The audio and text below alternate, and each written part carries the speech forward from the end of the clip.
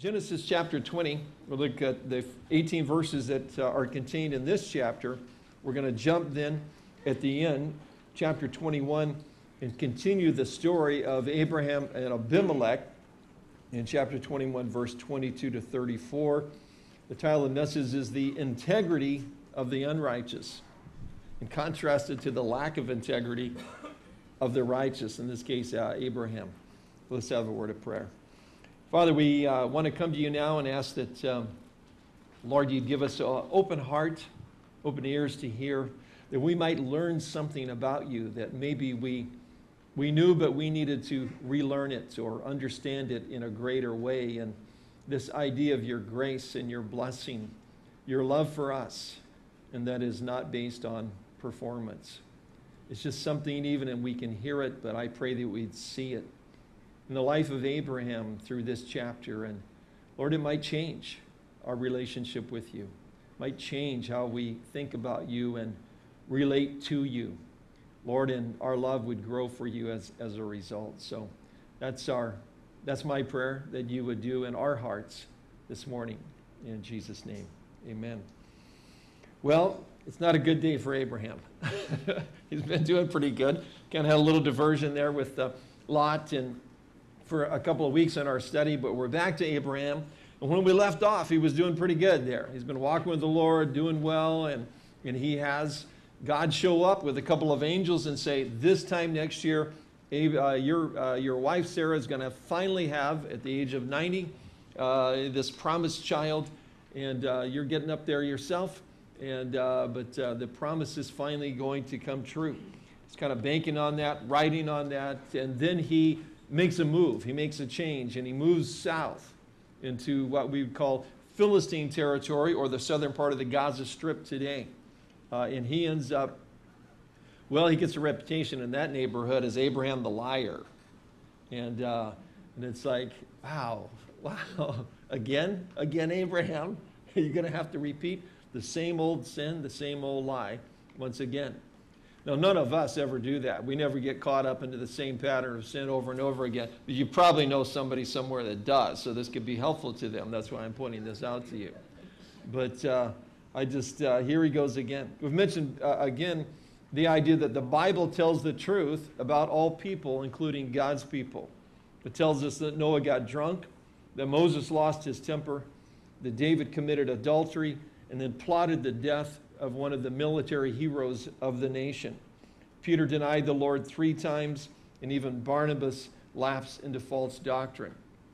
The Bible doesn't tell us that to discourage us. It tells us that to warn us. And we're going to see that in Abraham's life this morning as well. Okay, chapter 20, the first 2 verses. Here he is. Abraham commits the same old sin. And Abraham journeyed from there to the south and dwelt between Kadesh and Shur, and stayed in Gerar. Now Abraham said of Sarah, his wife, she is my sister. And Abimelech, king of Gerar, sent and took Sarah. So commits the same old sin, we would say, as he did in Egypt. It's decades later. He journeys down to this area that, as I mentioned, would be in Philistine territory.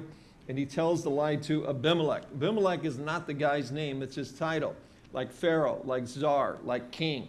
We're going to meet another Abimelech later with his son, Isaac. It's not that that guy is like really old. It's probably his son or his grandson or whatever. But it's just a title.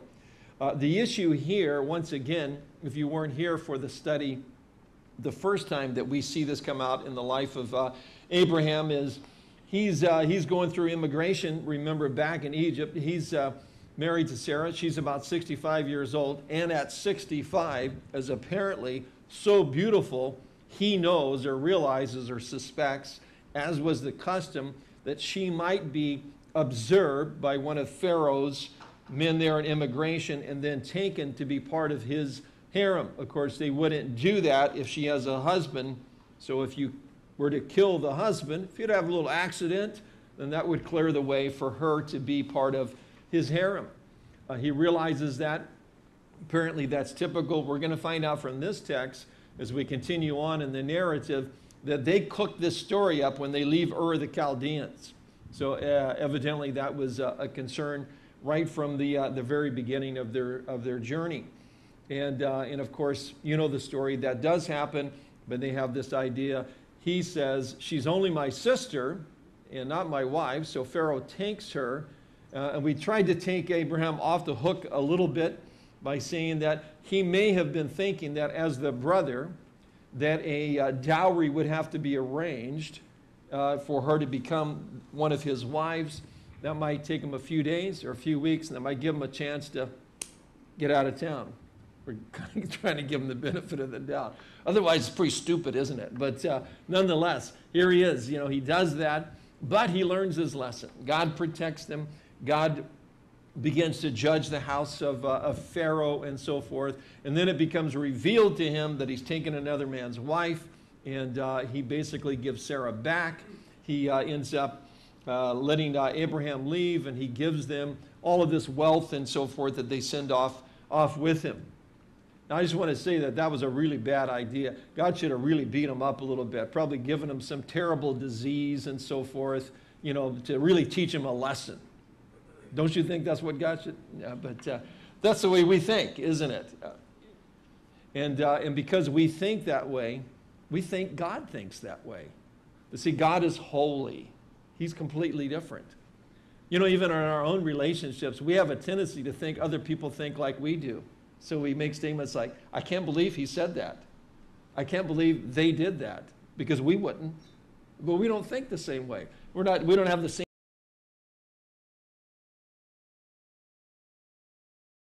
Lord, will you slay a righteous nation also? Did he not say to me, she is my sister? And then notice that, and she, even she herself said, he is my brother. In the integrity of my heart, in the innocence of my hands, I have done this. And God said to him in a dream, yes, I know you did this in the integrity of your heart. For I also withheld you from sinning against me. Therefore I did not let you touch her. Now therefore restore the man's wife, for he is a prophet, and he will pray for you, and you shall live. But if you do not restore her, know that you shall surely die, you and all who are yours. So we get introduced here to, in a little more detail, to Abimelech, and find out that he's a man of character, but God calls him a dead man. See, again, if I'm writing the Bible, I just do this way differently. You know, I mean, I got the bad guys or the liars, the good guys or the guys that have integrity and tell the truth, but it's like they just swapped hats here. You know, I don't get this. But notice how God deals with them. He's protecting Abraham. He's protecting Sarah. He's watching over them even when they're really messing up. Can you think of God doing that in your own life? Even when you're blowing it, God's watching out for you and watching over you, and because He knows His plans for you. He knows how He's going to use you. He knows how He's going to allow certain things to develop your character. So you finally kind of get I think I can just be okay in the nobody category, Lord, and just really trust you. The Apostle Paul said that your grace is sufficient for me, for your power is made perfect in weakness. He says, therefore, I'll boast all the more gladly about my weaknesses. Paul understands this idea of being completely dependent upon the Lord. Psalm 105, verses 12 to 15, prior making reference of Abraham, Isaac, and Jacob. Kind of an interesting little commentary, insight on this whole idea. They, Abraham, Isaac, and Jacob, when they were few in number, verse 12, indeed very few, and strangers in it, when they went from one nation to another. That's what Abraham's doing now. He just went down to the Philistines. from one kingdom to another. He permitted no one to do them wrong. Yes, he rebuked kings for their sakes. That's what's happening here. Saying, do not touch my anointed ones and do my prophets no harm. Pretty interesting, isn't it? God is watching this whole thing and protecting them through the whole process. And as we continue in the story, man, there were times when Isaac, well, they didn't do so great either, but God is still watching out over them. Secondly, about this character of Abimelech, it's again, he makes reference to his own integrity, and so does God. But despite that, God spoke to him about this situation, and he obeys. He's not a believer, and yet he's still a dead man. And that's where we were at too. Without being a believer. The only difference between these two guys is one of them has placed their faith in God, and the other one hasn't. And that's the only difference. The one that placed his faith in God is blowing it. He's lying. He's not trusting God, but he's still God's child. God's still watching over him. God still loves him. God still has a future ministry for him. God still has a plan for him. God's going to bring him back around. Abraham the liar. And then there's Abimelech, the pagan man with tremendous integrity. And God says, you're a dead man. And the only difference between these two, again, is faith and our trust in the Lord. Very, very interesting. Ephesians 2:1, Paul says this about you and I, and you were made alive, you who were dead in trespasses and sins, in which you once walked according to the course of this world, according to the prince of the power of the air, Satan, the spirit who now works in the sons of disobedience. We were all, Paul says, dead in our trespasses and sins. We're all like Abimelech. You know, and maybe you were a guy of real integrity, a woman that was completely honest and moral. I have to tell you, I've met some unbelievers. I wish they were believers. In the business world and different dealings, I've met unbelievers that sometimes acted in much more integrity than the unbeliever. Okay, the business guys are going, I don't know if we know the same guys, but I've had the same situation happen to me. It's unbelievable. I mean, yeah, in a way. It shouldn't be that way. It shouldn't happen that way. But our eternal life and our relationship with Jesus Christ is based on Jesus Christ. Isn't that a good thing? Even when we are faithless, he is faithful because he can't deny himself. It's just amazing. It's just amazing. I think we're going to have to change this, the walk of faith, or the journey of faith of Abraham, to the journey of grace of Abraham if we stay with him much longer. We're kind of hoping he'll get it together here. What do you think? I think God's going to work with him. Very interesting. In verse 6, and God said to him in a dream to Abimelech, yes, I know that you did this in the integrity of your heart, for I also withheld you from sinning against me. Therefore, I did not let you touch her. God says, yes, you're a man of integrity, but I'm the person that's really in control here. And I kept you from doing what you might have done otherwise. And God is watching over. I withheld you from sinning against me. First mention of the word prophet in the Bible. Abraham is a prophet. Return his wife, he'll pray for you, and you'll be healed. Well, a little confrontation now between Abimelech and Abraham because of the deception. Verse 8, so Abimelech rose early in the morning, called on all of his servants, and told them these things in their hearing, and the men were very much afraid. And Abimelech called Abraham and said to him, what have you done to us? How have I offended you, that you have brought on me and my kingdom a great sin? You have done deeds to me that ought not to be done. Then Abimelech said to Abraham, what did you have in view, that you have done this thing? And Abraham said, because I thought, surely the fear of the Lord is not in this place. They will kill me on account of my wife, but indeed, she is truly my sister. Still trying to weasel out here a little bit. She is the daughter of my father, but not the daughter of my mother, and she became my wife. And it came to pass when God caused me. See, it's kind of the God's fault, really, when you analyze it, Abraham says here. God caused me to wander from my father's house, and I said to her, this is your kindness. Honey, would you just do me a little favor? This is your kindness that you should do for me. in every place, wherever we go, say of me, he is my brother. Sure, honey, no problem. So they start off together from Ur the Chaldeans with this whole idea in mind. Abimelech confronts Abraham, what have you done to us? How have I offended you that you've brought this great sin on my kingdom? We note of Abimelech the references to us, to me and my kingdom, demonstrate he is very much concerned because Abraham and Abraham's sin and Abraham's lie has now put not only he, but his household and his whole kingdom in danger for their very lives. I think he believed God when God said, if you don't get this right, I'm going to kill all of you. Okay, we're going to do our best. I'm going to get up early in the morning, tell everybody. They're kind of shaking in their boots. And then he goes off to confront Abraham. Who are you, anyway, that you would do this? Again, this is the pagan king, the Philistine king, confronting the believer, Abraham. But notice what he says in response. I thought there was no fear of God in this place.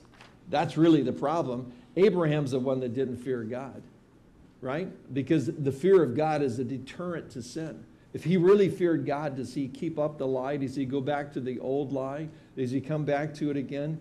I don't think so. If we have a fear of God, it will be a deterrent to sin. We used to have a saying in our society, in our culture. We would say of some people, he is a God-fearing man. What does that mean? It means he fears God. He walks with God. It said something about the character of his life. And of course, Proverbs is full of this concept of fearing God and how important it is. And so it begins the book by saying the fear of God is the beginning of, well, it says wisdom. It means everything. If you're going to understand anything about wisdom and walking with God, the foundation has got to be that I fear God. What does it mean to fear God? Does it mean have a reverence for him? Yes. But it also means to be really afraid. Really afraid. You don't really want him to get ticked off. We have a friend that's third-degree black belt, and we're really glad that they're our friend, and we're really glad that they never really get mad at us, or I would be afraid.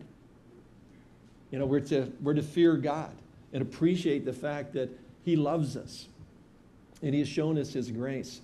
Proverbs 2:1 says, my son, if you accept my words and treasure my commands within you, so that you incline your ear to wisdom and apply your heart to understanding. Yes, if you cry out for discernment and lift up your voice for understanding, if you seek her as silver and search for her as hidden treasure, then you'll understand the fear of the Lord and find the knowledge of God. Do you want to have wisdom? You want to be able to make good decisions in your life for you and your family and your career and walking with the Lord? The foundational thing you have to understand apparently is the fear of the Lord. Then you find the knowledge of God. Abraham was the righteous man of faith, but in Gerar, sin overcame him and he erased his witness. He commits the same old sin. Abimelech is the guy with character. There's a confrontation, but very interesting, the charity that is shown to Abraham now, verses 14 to 16. Then Abimelech took sheep, oxen, male and female servants, gave them to Abraham, and he restored Sarah his wife to him. And Abimelech said, see, my land is before you, dwell where it pleases you. Then to Sarah he said, behold, I have given your brother 1,000 pieces of silver. Indeed, this vindicates you before all who are with you and before everyone. Thus she was rebuked as well. So Abimelech's charity is certainly seen in these gifts. And, you know, it's just, again, this mind-blowing concept that he's down there blowing it, lying, same old sin, endangers this guy's, home and his family from being judged by God, blows his witness, might lose Sarah, might lose what would be Isaac, born to him a year later. Again, if I'm God, I'm just going to kind of, whack that boy around a little bit, kind of teach him a lesson here. But what does God do? God blesses him. We don't really see that coming, do we? I don't. I mean, I'm thinking that, if I'm really doing well in my devotional life with the Lord, if I'm trying to be kind of on my toes, and the Colossians 4:5, to be wise in the way you act towards outsiders, not always so wise, but be wise in the way you act towards outsiders. Make the most of every opportunity. Let your conversation always be full of grace, seasoned with salt, so that you know how to answer everyone. If you're kind of on it and you're looking for those opportunities and things are, you're kind of anticipating a little blessing here from God, aren't you? What if you're not doing so well? What if you're lying? What if you're blowing it? What if your whole witness is kind of destroyed? Are you kind of getting up the next day and think the Lord's going to bless me today? I just see it coming right now. See, but is that what happened? That's what happened, isn't it? We connect this thing with our performance as opposed to God and His love and His grace and His mercy and all those attributes that we like to read about and sing about. But we still think God thinks like we think. And we wouldn't do this, would we? Would you do this with your kids? You catch them lying. Well, I'm going to buy you a brand new car tomorrow, son. It was just awesome. You're not going to do that again. Right? See, we don't really go that way. This chapter just kind of blows my thinking about God. Makes me want to alter my theology and actually think that, God really doesn't want to bless my life. And it's really not performance-based. Should this alter my life somewhat? Should cause me to really love God? That's what, doesn't that what God, in the New Testament says, it is His goodness that leads to repentance. And we think it's a big stick that leads to repentance.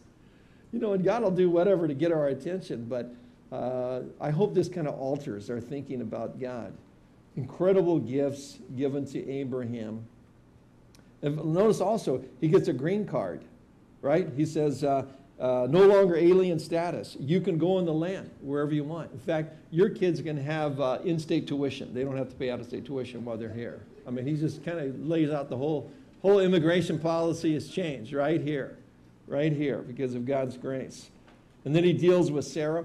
He gives 1,000 pieces of silver as a token for Sarah. A typical dowry in that day might have been 50. So basically, he gives way over the top of what would even be any kind of a normal gift at all. To say to her and to everybody else, nothing happened here. She's his wife. God showed me. I'm innocent. She's innocent. That's important, isn't it? Because she's going to have Abraham's child pretty soon. It's going to be a year later. It's pretty important that was known to everyone that was there. He pays the price of 20 brides to try to help clear her name in all of this. Incredible charity. And then the cure. Well, we don't really know what was going on until we get to verse 17 and 18. So Abraham prayed to God, and God healed Abimelech, his wife, and his female servants. Then they bore children. For the Lord had closed up all the wombs of the house of Abimelech because of Sarah, Abraham's wife. So that was the curse. That was the judgment of God. Abraham prays, and they are cured. Does that indicate to us that Abraham's right with the Lord again? I think it does. I think it does. I think by the time he gets rebuked by the pagan king, he's probably feeling that. You ever have an unbeliever rebuke you? I have. I mean, you guys are like, oh, no, it would never happen to me. Just because you haven't done something the way you were supposed to do. For me, it was usually umpires. Let me just clarify that. But probably other people as well. But and you're the pastor? I hate that. It's nothing worse than you're playing softball or I'm coaching and the umpire says to me, hey, aren't you Pastor Tim? Yeah, that was a good call. And I just have to go back to the dugout, I hated that always. But I tell you, it causes you to examine your life. Apparently Abraham does. That's my take on this. He's praying. He's acting as a prophet of God. God's answering his prayer. I think it's an indication that he's right with the Lord again. But God, again, has to heal the wombs of the gals so that they can have children. There's a little line in the Jewish Talmud that says that because of the curse on Abimelech, even the birds in his home could not lay eggs. In other words, big deal. But I don't know whether that's true or not, but Here's the curse removed. Did God close their wombs? Did God prevent some women from being able to have children? Yes. And did God then, through prayer, open those wombs so those same women could have children? Yes. Does God still do that today? Yes. We need to call upon the name of the Lord. I remember I was really a young believer, but I would, in my eyes anyway, I was a couple of years old in the Lord, and I would be at Calvary, Honolulu, pray for people. I didn't think I should be up there, but Pastor Bill said, stand up here and pray for people when they come up. And I told you, I didn't know what to do, so I just stand by Danny Lehman and just do whatever he did.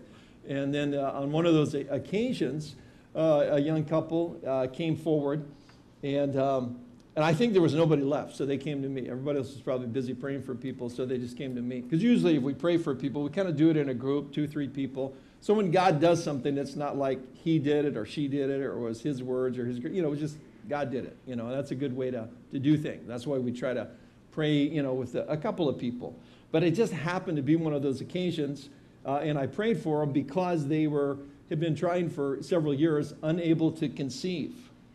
And I prayed for them. I can't tell you it was like great faith or whatever, although it was just, we were seeing God answer our prayers, as a young couple and different things. And we were convinced God could do whatever God wanted to do. And prayed for her. They came to me a couple of months later.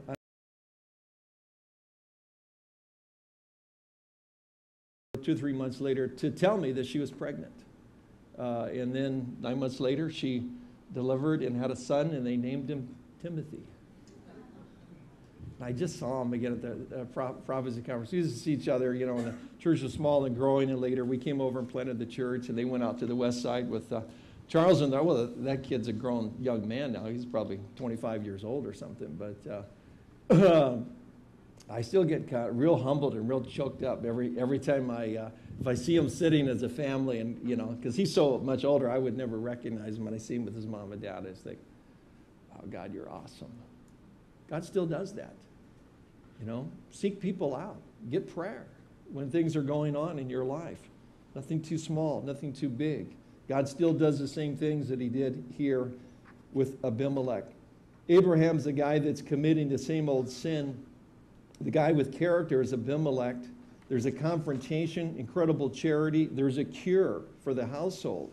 And then we have a covenant that's entered into. Now here's where we want to jump in the story to chapter 21, over to verse 22-34. We'll come back to 21 next week and cover the birth of Isaac. But just to conclude the story of Abimelech and Abraham. Verse 22, and it came to pass at that time that Abimelech and Philcol, the commander of his army, spoke to Abraham, saying, God is with you in all that you do. Now, therefore, swear to me by God that you will not deal falsely with me, with my offspring, or with my posterity. That's bad when the pagan guy says, you're not still in that lying thing, and I'm just kind of double checking here. But that according to the kindness that I have done to you, you will do to me and to the land in which you have dwelt. And Abraham said, I will swear. Taking the opportunity, doesn't say that, but verse 25. Then Abraham rebuked Abimelech because of a well of water which Abimelech's servants had seized. And Abimelech said, I did not know who has done this thing. You did not tell me, nor had I heard of it until today.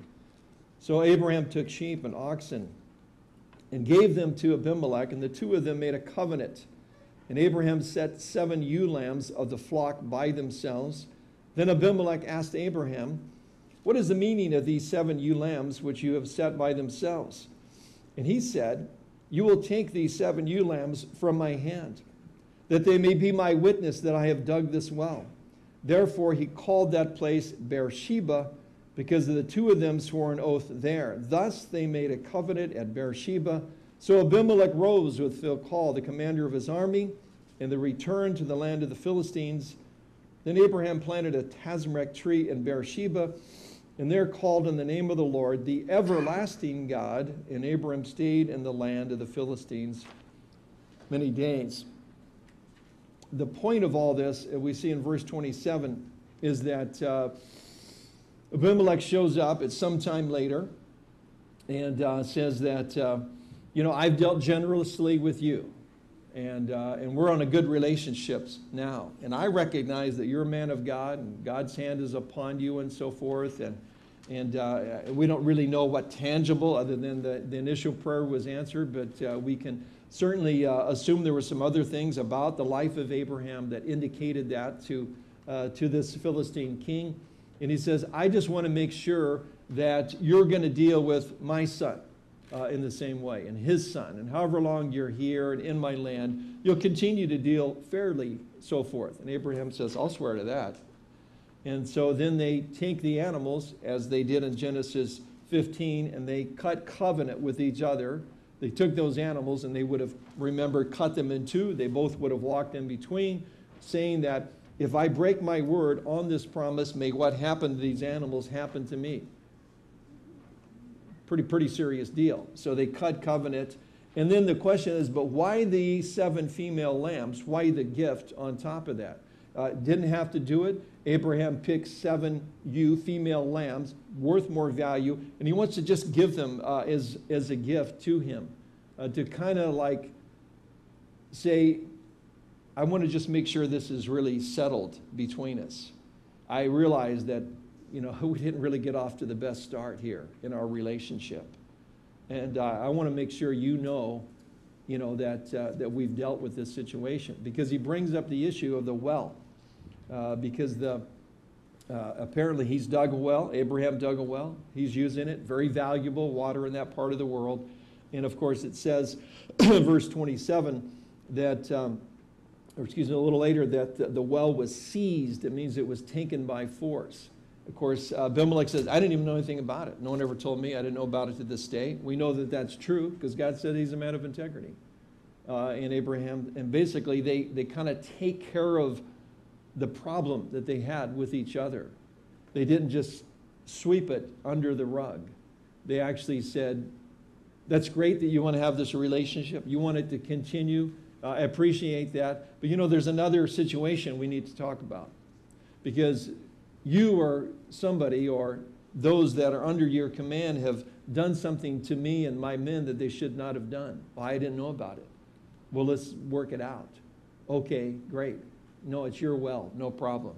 Abraham then says, well, then I'm going to give you these 7 ewe lambs. It would be like you went to someone and said, I heard that you said this about me, and I was really offended by that. No, I didn't really say that. I don't know how that, you didn't say that? Oh, no, that's a relief, because I appreciate our relationship, and hey, praise the Lord. Hey, here's $1,000.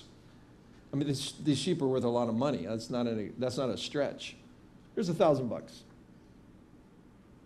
Praise the Lord. I've actually done this on occasion. I really didn't know this story.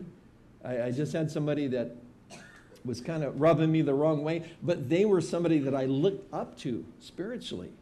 I was anticipating them having a role in my life and my development as a young believer. I didn't really know, I didn't really know how to deal with it. And but I was just praying, and you get an impression. Impressions are just impressions. It could be from the chili the night before, but I had an impression that I should give them a gift. It turned out the impression was from the Lord, because I went ahead and gave them something I had that was of value to me, and I gave it to them. They're like oblivious. Oh, that's nice. Hey, great. I don't know, it really didn't do much for them, but it brought a lot of healing in my own heart. And it really solidified that relationship. And that person did go on in time and have a tremendous influence over my life. But bitterness could have gotten in very early on. And there's something about this. And this is so Middle Eastern Asian, what he's doing. Come on, local people. What's he doing? There you go, omiyagi. He's giving them a gift. It's like when you, I'll pick on Tia because she's not here this morning. Tia's from Japan and she's been fellowshipping. She is. Konnichiwa. Hey, how did you sneak in? Tia will come to our house about once a week to see Kathy so they can talk. And the girls have been doing some sewing lessons and stuff. But Tia is very Japanese, like local Japanese. She always brings good pastries. So Kathy has to say, please don't bring any more gifts. But that's how it is here, right? I mean, the whole time Kathy had her dress business, we kind of had a flow of local gals that would come over and buy their muumuus and stuff for a long time out of the house and everything. They would always bring, something with them, because you just don't show up empty-handed. Even, hey, I'm Holly, but I've already bought my gifts for going to Japan, because I'm not going to go over there and not give them gifts, because it says something about my relationship with them. It's a cultural thing. I have to tell you, if you're from the U.S. mainland, you don't really quite get that. Howleys from the mainland show up your house, they ain't got nothing. You're just trying to get them to get their shoes off before they get in the door, because they don't even know they're disrespecting and dishonoring you by doing that. So that's a big enough issue right there. You're not really expecting much. But you can kind of relate to this. You understand where Abraham's coming from? I want our relationship to be right. Hey, let me bless you. Let me give you something, because your relationship with me is of value, and I want you to know that. Pretty interesting that this is here. Well, let's finish this. Abraham calls on the name of the Lord, and it's a new name, El Olam, the everlasting God. Back in chapter 14, it's El Oyon, the God Most High. Chapter 17, El Shaddai, God Almighty, the all-sufficient one, and now a brand new name. Again, one writer said, I think it was Ken Hughes that said, what an encouragement to know the everlasting God. Wells would disappear. Trees would be cut down. Ewe lambs would grow up and die. Altars would crumble. Treaties would perish. But the everlasting God would remain. He doesn't change. Everlasting means everlasting. The way he deals with Abraham is everlasting. It's the way he deals with us so often. We're messing up, and he's just saying, hey, will you just kind of look my way a little here so I can bless you? And it just catches us off guard, because we're not really looking for it, and we're not really expecting it. Came across the Sunday school song, Jesus Loves Me. There's a little verse at the end I wasn't familiar with that says, Jesus loves me when I'm good, when I do the things I should. Jesus loves me when I'm bad, though it makes him very sad. But he still loves us. Now, I'm thinking that we probably should just kind of give this message like once a month, just hammer it home for about a year, because I know that a week from now, I'm going to need to hear it again. I'm not going to do that, by the way, but what a great word for us. It's not performance-based. We're saved by grace through faith. This is not of ourselves. It's a gift of God. It's not of works, so no one could boast. It's a simple message, but we just think God thinks the way we think, and he doesn't. And he doesn't. And we're so thankful. Well, let's pray. Lord, we do just come to you, and we pray that this concept of grace and your love for us, and it's not because of anything that we do that you love us, you just do. Lord, and yet we do want to have a witness. We want to be men and women of character and integrity. We don't want to be beset by the same sins over and over again. So, Lord, help us deal with those issues and those things and get a proper perspective so that we don't revisit and don't continue to go back. Lord, but we do have a sin nature, but we have a new nature as well. Lord, help us feed the new nature, that it grows strong and is victorious over our own selfish desires. Lord, we know you'll love us when we're bad, but we don't want to make you sad. So, Lord, we just pray for that work of your Spirit and that great understanding of your grace, that you might really change our relationship this morning. Change how we think about you, and that it would be evident in our lives and how we deal with others around us. We ask this in Jesus' name. Amen.